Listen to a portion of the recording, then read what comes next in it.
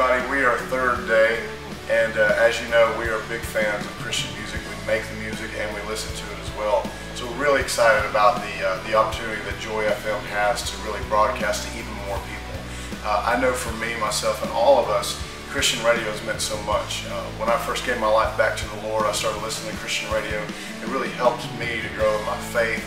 And Christian radio is so great in not just playing Christian music, but offering just news to the general community about what's going on in the church. And so we really love Christian radio, love the Joy FM and all the support that they've given us in the past. And so we just really encourage you guys to pray about getting involved. God bless you. We'll see you sometime soon.